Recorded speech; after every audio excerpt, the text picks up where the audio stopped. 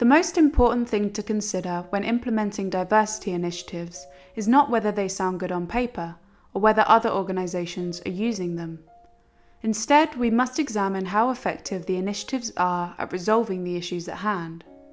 With this in mind, let's take a look at the efficacy of unconscious bias training and find out if it will help you to reduce bias at your business. There is already a wealth of research on unconscious bias training that we can draw from, and unfortunately, it paints a pretty drab picture. The first thing we should note is that research has failed to find any lasting positive change that follows the use of unconscious bias training. In fact, hundreds of studies dating back to the 1930s suggest that anti-bias training doesn't reduce bias or change the workplace. In December of 2020, the British government released a statement in which they said that the UK's civil service would be phasing out the use of unconscious bias training after they commissioned a report which found that there is currently no evidence that this training changes behaviour in the long term or improves workplace equality in terms of representation of women, ethnic minorities, or other minority groups. Where training has managed to cause changes in unconscious bias, measured by the IAT, research has not found that such changes have any effect on behaviour.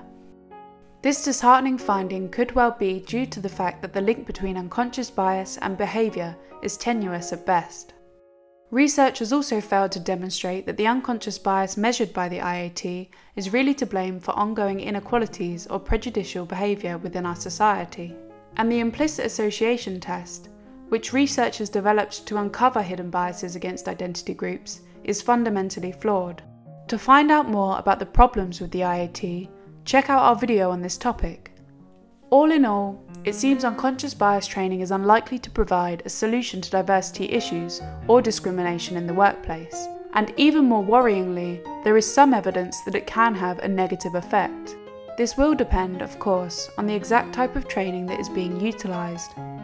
If the training is mandatory, encourages you to try and suppress biased thoughts, includes the use of the IAT, or if the training tries to directly combat hidden issues by pressuring people to admit that they are biased against certain groups, then there is a chance that the training may actually increase bias at your workplace, inhibit the interactions between people of different identity groups, and cause resentment or hostility. As well as the poor evidence base of unconscious bias training, there are some other troubling aspects to consider.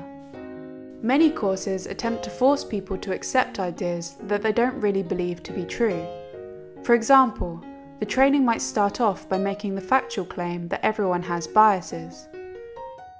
The implicit or sometimes explicit suggestion is that everyone who takes the course must therefore be biased against particular identity groups. This is where the training starts to lose its factual grip. Yes, we all have biases. To be human is to be biased, as we all have preferences, likes, and dislikes, and we have to make judgments in order to make decisions. And yes, sometimes these biases are outside of our conscious awareness. It is also true that these biases can be against identity groups, but this is not necessarily the case. The fact that humans are biased does not mean that all humans hold biases that are based upon immutable characteristics like race, gender, and sexual orientation. Understandably then, employees who do not feel that they harbour hidden biases against particular identity groups might feel resistance to training programs that force them to accept this as if it's a fact. This may even result in resentment that circumvents the positive impact that diversity initiatives could be achieving. Ultimately, pressuring people as a means of reducing bias in the workplace is a misguided starting point, and this is only made worse when the training that is implemented has not been proven to work in any tangible way. So, if your business wants to foster an inclusive, diverse, and harmonious environment, then unconscious bias training is best left out of the picture.